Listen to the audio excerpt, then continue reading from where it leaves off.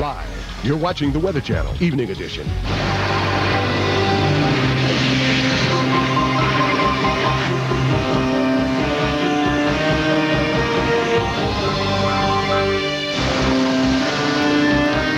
People in Louisiana heading inland encountered a lot of traffic on Interstate 10. This was the scene earlier today as those ordered to evacuate tried to move out of the path of Lily.